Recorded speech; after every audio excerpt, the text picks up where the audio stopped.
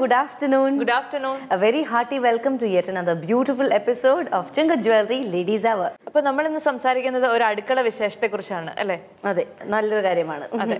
അടുക്കള വിശേഷത്തിൽ ഇന്നത്തെ ഒരു പ്രത്യേക പച്ചക്കറിയെ എടുത്താണ് നമ്മൾ പറയുന്നത്. ഈ പച്ചക്കറി എന്ന് പറയുന്നത് വെണ്ടയ്ക്കയാണ്. ഓക്കേ. ഈ വെണ്ടയ്ക്കയുടെ കാലമായി നമ്മൾ അടുക്കള വിശേഷങ്ങൾ എന്തെങ്കിലും പങ്കുവെച്ചിട്ട് പൊതുവെ എന്തെങ്കിലും പച്ചമുളകോ അത്തരത്തിലുള്ള നമ്മുടെ അടുക്കളയുടെ പ്രധാന കളിക്കാരെ നമ്മൾ എടുത്തു വെച്ച് അവരുടെ ഗുണമേന്മകൾ നമ്മൾ ഓർമ്മിപ്പിക്കാറുണ്ട്. ഇത്തരത്തിൽ അത് മാത്രമല്ല, പണ്ട് കാലത്ത് നമ്മുടെ ഒരു ഭക്ഷണ രീതിയിൽ തന്നെ ഇപ്പോൾ പ്രകടമായ മാറ്റങ്ങൾ വന്നുകൊണ്ടിരിക്കുന്ന ഒരു കാലമാണ്. പണ്ട് കാലത്ത് ആഴ്ചയിൽ ഒരിക്കലെങ്കിലും നമ്മുടെ ചുറ്റുപാട് നിന്നുള്ള പച്ചക്കറികൾ ഏതെങ്കിലുമൊക്കെ ഒരു ഭക്ഷണമായിട്ട് നമ്മുടെ മുന്നിലേക്ക് എത്താറുണ്ടായിരുന്നു. ഇപ്പൊ ആ ഒരു രീതിക്കൊക്കെ മാറ്റം വന്നു. എല്ലാം മാർക്കറ്റിൽ അവൈലബിൾ ആണ്. എല്ലാം നമ്മൾ ഏതെങ്കിലും ഒരു സൂപ്പർ മാർക്കറ്റിൽ പോയി വാങ്ങിച്ചുകൊണ്ട് വരികയാണ് ചെയ്യുന്നത്. അതെ അതെ, ഫ്ലാറ്റുകളിലൊക്കെ ആയതോടുകൂടി എന്താണ് നമുക്ക് ഗ്രോ ബാഗ്സിൽ പോലും വളർത്താനുള്ള സ്ഥലം വളരെ ലിമിറ്റഡ് ആയി കുറഞ്ഞു ശരിക്കും നമുക്ക് നമ്മുടെ വീടുകളിൽ പച്ചക്കറി ഉണ്ടാക്കാൻ പറ്റാത്ത ഒരവസ്ഥയായിരിക്കുകയാണ്.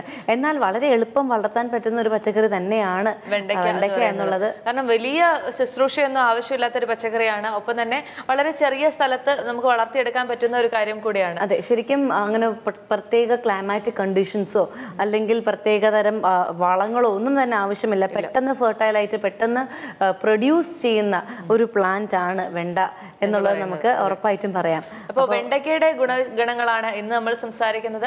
ആദ്യ സെഗ്മെന്റിന് ശേഷം മടങ്ങി വരാം.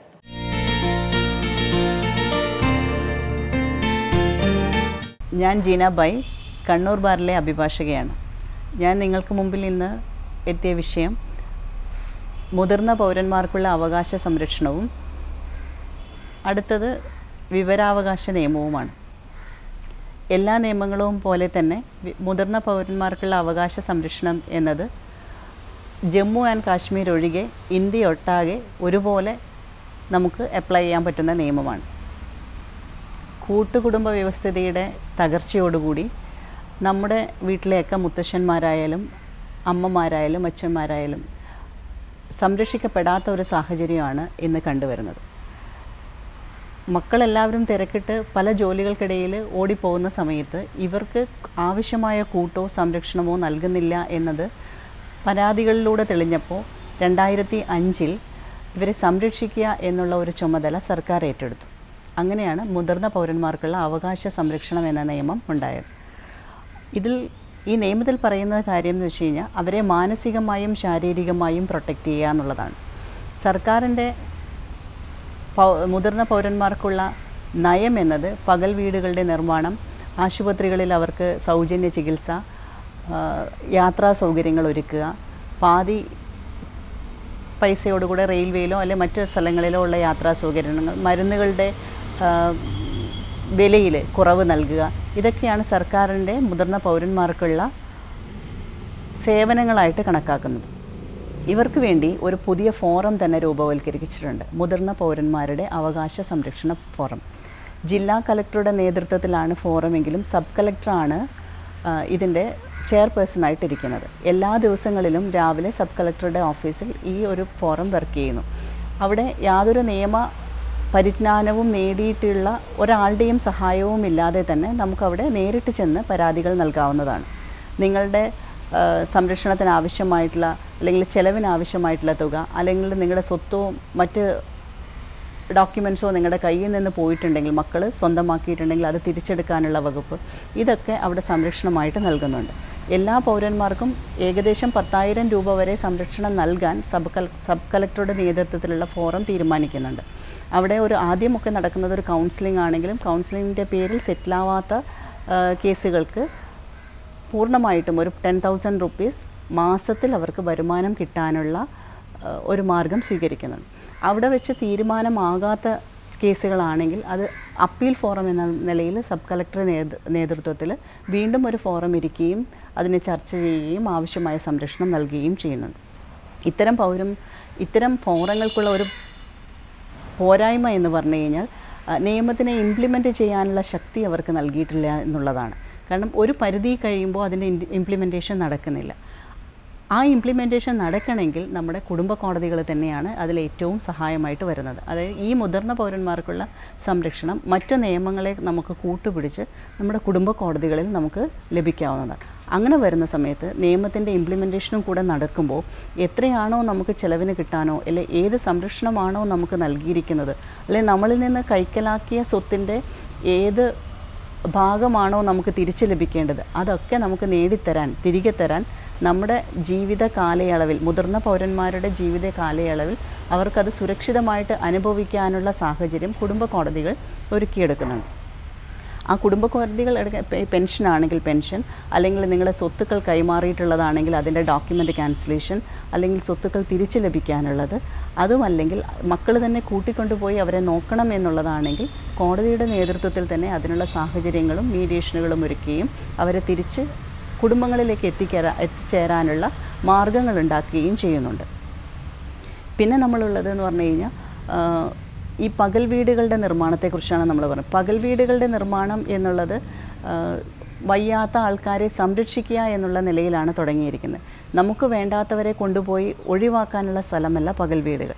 ഈ പകൽ വീടുകളിലായാലും സാന്ത്വന കേന്ദ്രങ്ങളിലായാലും ആവശ്യമായിട്ടുള്ള എല്ലാ എക്സ്ട്രാ എന്ന് വെച്ചാൽ പാടാൻ കഴിയുന്നവർക്ക് പാടാനും പാട്ട് കേൾക്കാനും അല്ലെങ്കിൽ മറ്റെന്ത് തരത്തിലുള്ള ആക്ടിവിറ്റീസാണ് അവർ നടത്തുന്നുണ്ടെങ്കിൽ അതൊക്കെ അവർക്ക് നടത്താനുള്ള, അല്ലെങ്കിൽ ചെറിയ ചെറിയ കൈത്തൊഴിലുകൾ ചെയ്യാൻ അറിയുന്നവരാണെങ്കിൽ അതിനുള്ള സാഹചര്യം ഒക്കെ ഒരുക്കിക്കൊണ്ടുകളാണ് ഈ പകൽ വീടുകൾ നിർമ്മിച്ചിരിക്കുന്നത്.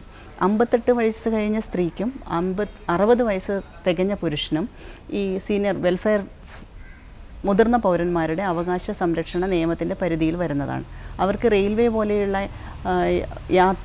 ട്രാൻസ്പോർട്ടേഷൻ മീഡിയകളിൽ പാതി പൈസയും റിസർവേഷൻ സൗകര്യവും ക്യൂ നിൽക്കേണ്ട എന്നുള്ള ബെനിഫിറ്റും ഒക്കെ ലഭ്യമാണ്.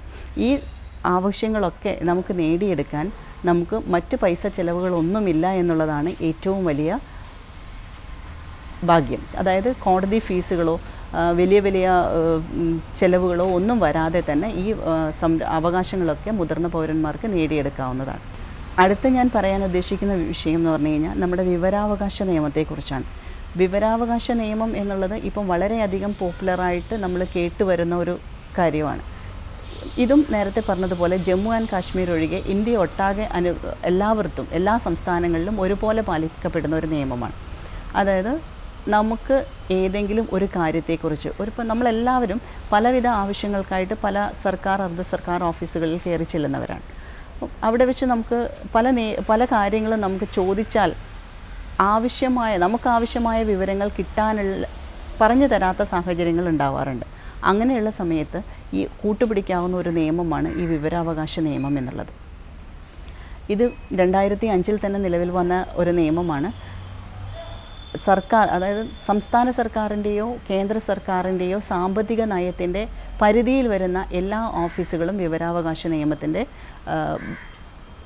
ഉത്തരം പറയാൻ ബാധ്യസ്ഥരാണ്. എല്ലാ സർക്കാർ അർദ്ധ സർക്കാർ ഓഫീസുകളിലും ഈ നിയമം പരിപാലിക്കപ്പെടുന്നത് ഒരു വെൽഫെയർ ഓഫീസറോടെ, അതായത് പബ്ലിക് വെൽഫെയർ ഓഫീസർ എന്ന് പറഞ്ഞിട്ട് ഒരാളുണ്ട്. അയാളിലൂടെയാണ് നടത്തപ്പെടുന്നത്. നമുക്കൊരു പരാതി, ഏത് സെക്ഷനിലെ കുറിച്ചാണോ നമുക്കൊരു പരാതി ഉണ്ടായ കൺസേൺഡ് ഓഫീസർക്ക് 10 രൂപ കോഡ് ഫീസ് സ്റ്റാമ്പ് ഒട്ടിച്ച ഒരു വെള്ള പേപ്പറിൽ എഴുതിയ പരാതി, അതിനും ഒരു പ്രത്യേക ഫോർമാറ്റൊന്നുമില്ല. നമുക്കറിയാവുന്നതുപോലെ നമുക്ക് ഏത് നിയമമാണ്, അല്ലെങ്കിൽ നമ്മൾ ഏത് പരാതിയെക്കുറിച്ചാണ് അറിയേണ്ടത്, അല്ലെങ്കിൽ നമുക്ക് ആ ഓഫീസിലെ ഏത് കാര്യങ്ങളെക്കുറിച്ചാണ് സുതാര്യമായ ഒരു തീരുമാനം ഉണ്ടാക്കേണ്ടതെന്ന് വെച്ച് കഴിഞ്ഞാൽ അതിൽ വിവരാവകാശ നിയമപ്രകാരം എന്ന് വെള്ള കടലാസിൽ എഴുതി അതിൽ 10 രൂപയുടെ കോഡ് ഫീസ് സ്റ്റാമ്പ് ഒട്ടിച്ച്, മറ്റ് സ്റ്റാമ്പുകളെല്ലാം കോഡ് ഫീസ് സ്റ്റാമ്പാണ് ഒട്ടിക്കേണ്ടതെന്നുള്ള കാര്യം നമ്മൾ ഓർമ്മിക്കേണ്ട ഒരു കാര്യമാണ്. നമ്മുടെ അഡ്രസ്സും അതാത് സെക്ഷൻ്റെ അഡ്രസ്സും എഴുതി ഇന്ന തീയതിക്ക് ഞാൻ സമർപ്പിച്ച അപേക്ഷയിൽ എനിക്ക് അറിയേണ്ട വിഷയം എന്താണോ എന്ന് വെച്ചാൽ അതിനെ കൂടി മെൻഷൻ ചെയ്ത് നമ്മൾ എന്ത് ചെയ്യാമെന്ന് കഴിഞ്ഞാൽ ഒന്നുകിൽ രജിസ്റ്റേർഡ് ആയിട്ട് അല്ലെങ്കിൽ അതിൻ്റെ ഒരു ഫോട്ടോസ്റ്റാറ്റ് കോപ്പി കൂടെ എടുത്ത് അതാത് ഓഫീസർക്ക് നേരിട്ടോ ഒരു പരാതി ലഭിച്ചു കഴിഞ്ഞാൽ നമുക്ക് 30 ദിവസത്തിനുള്ളിൽ ഈ പരാതിക്കൊരു മറുപടി തരാൻ അതാത് പബ്ലിക് റിലേഷൻ ഓഫീസർ ബാധ്യസ്ഥനാണ്. 30 ദിവസം കഴിഞ്ഞു കഴിഞ്ഞാൽ അതാത് സെക്ഷനിൽ ഈ പറയുന്ന പരാതിക്കുള്ള മറുപടി ലഭ്യമല്ല എങ്കിൽ ഇത്തരം ഒരു അന്വേഷണത്തിന് മറുപടി തരാൻ എനിക്ക് സാധ്യമല്ല എന്നും, ഇന്ന വകുപ്പ് പ്രകാരം ഇന്ന ഓഫീസുമായിട്ട് ബന്ധപ്പെടേണ്ടതാണെന്നും കാണിച്ച് ഒരു മറുപടി നൽകേണ്ടതാണെന്നും ആ മറുപടിയിൽ നമുക്ക് തൃപ്തികരമല്ല എങ്കിൽ അതിന് അപ്പീൽ ഫോറത്തിലേക്ക് പോകാൻ അനുമതിയും ആ അപേക്ഷയുടെ മറുപടിയിൽ തന്നെ കാണിക്കേണ്ടതാണ്. 30 ദിവസം കഴിഞ്ഞും നമുക്ക് ആ അപേക്ഷ തിരിച്ചു ലഭിക്കുന്നില്ല എങ്കിൽ അതാത് ഓഫീസറുമായിട്ട് ഈ അപേക്ഷ ആ നമ്പറുമായി ബന്ധപ്പെട്ട് അല്ലെങ്കിൽ നമ്മൾ രജിസ്റ്റേർഡ് അയച്ച ഡോക്യുമെൻറ്റുമായിട്ട് ബന്ധപ്പെട്ട് കഴിഞ്ഞാൽ അവർ നേരിട്ട് നമുക്ക് മറുപടി തരുന്നതാണ്.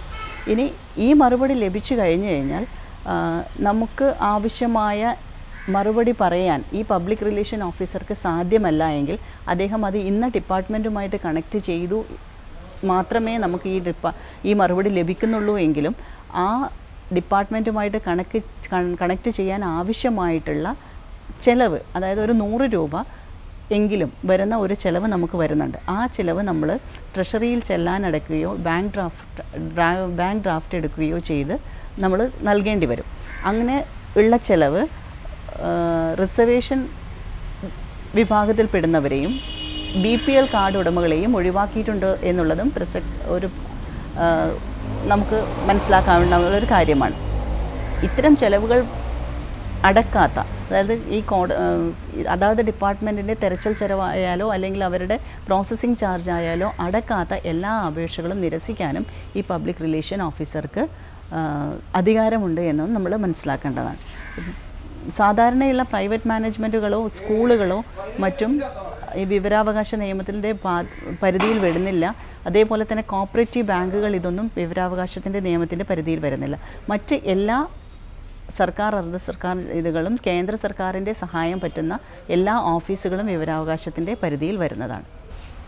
വിവരാവകാശത്തിൻ്റെ പരിധിയിൽ വരുന്ന ഓഫീസുകളെക്കുറിച്ച് നമ്മൾ സംസാരിക്കുമ്പോൾ, ഇപ്പോൾ നമ്മളൊരു പോലീസ് ഡിപ്പാർട്ട്മെൻറ്റിലാണ് ബന്ധപ്പെടുന്നതെങ്കിൽ നമ്മൾ SP കൊടുത്ത ഒരു പരാതിയുമായിട്ട് മുന്നോട്ട് പോവുകയാണെങ്കിൽ ആ പരാതിയെക്കുറിച്ച് നമ്മൾ ആരോട് ചോദിക്കണം? കാരണം നമ്മൾ സാധാരണ കാര്യങ്ങളിലൊക്കെ സ്ത്രീകൾ വന്ന് ചോദിക്കുന്ന ഒരു പരാതിയാണ് SP കൊടുത്ത പരാതിക്ക് യാതൊരു റിപ്പോർട്ടും നമുക്ക് തരാം. SP നേരിട്ട് അന്വേഷിക്കുന്ന പരാതികൾ കുറവായിരിക്കാം. അങ്ങനെ വരുമ്പോൾ വിവരാവകാശം കൊടുക്കുന്നത് DYSPയുടെ നേതൃത്വത്തിലുള്ള അല്ലെങ്കിൽ DYSPയുടെ ഓഫീസുമായിട്ട് ബന്ധപ്പെടുന്ന കാര്യാലയത്തിലായിരിക്കും. അവിടെ ഇതുപോലെ ഒരു പബ്ലിക് റിലേഷൻ ഓഫീസർ ഉണ്ട്. ആ ഓഫീസർക്കുമായിട്ടാണ് ഈ കാര്യം ബന്ധപ്പെടുത്തി നൽകുന്നത്. അങ്ങനെ വരുമ്പോൾ നമ്മൾ ഈ പരാതിയുടെ നമ്പർ വെച്ച് DYSP ഓഫീസിലെ പബ്ലിക് റിലേഷൻ ഓഫീസറുമായിട്ട് ബന്ധപ്പെട്ട് കഴിഞ്ഞാൽ നമുക്കതിൻ്റെ ഉത്തരം ലഭിക്കുന്നതാണ്.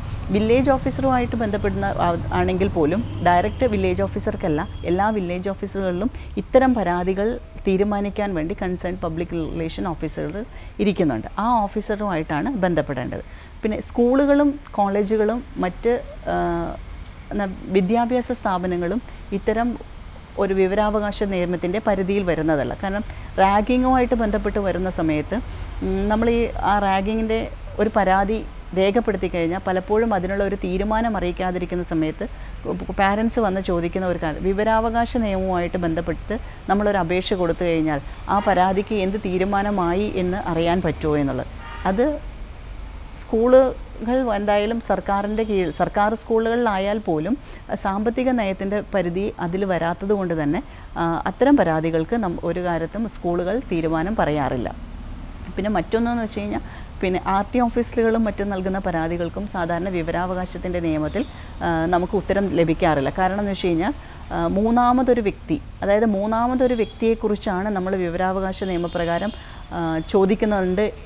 ചോദിക്കുന്ന അപേക്ഷയെങ്കിൽ അയാളുടെ കൂടെ അനുമതിയോടുകൂടെ മാത്രമേ നമുക്ക് ആ വിവരാവകാശ നിയമം അനുവദിച്ച് തരാൻ പറ്റുള്ളൂ എന്നതുകൊണ്ട് മൂന്നാമതൊരു വ്യക്തി അല്ലെങ്കിൽ ഫോറൻസിക് ഡിപ്പാർട്ട്മെൻറ്റുമായിട്ട് ബന്ധപ്പെടുന്ന മറ്റു കാര്യങ്ങൾ ബന്ധപ്പെടുത്തിയുള്ളതാണെങ്കിൽ അവരുടെ കൂടെ അനുമതി തേടിയെങ്കിൽ മാത്രമേ നമുക്ക് ഇതിനുള്ള ഉത്തരം തരാൻ പറ്റുള്ളൂ. കാരണം ഫോറൻസിക് ഡിപ്പാർട്ട്മെൻറ്റിൽ വരുന്ന രേഖകൾ സൂക്ഷ്മമായി പരിശോധിക്കുന്നതും അത് മറ്റ് പല ക്രിമിനൽ കേസുകളുമായി ബന്ധപ്പെട്ടുള്ള കാര്യങ്ങളുമായതുകൊണ്ട് ഫോറൻസിക് ഡിപ്പാർട്ട്മെൻറ്റ് ഒരിക്കലും വിവരാവകാശ നിയമപ്രകാരം ഒരു ഉത്തരം പറയുന്നതല്ല.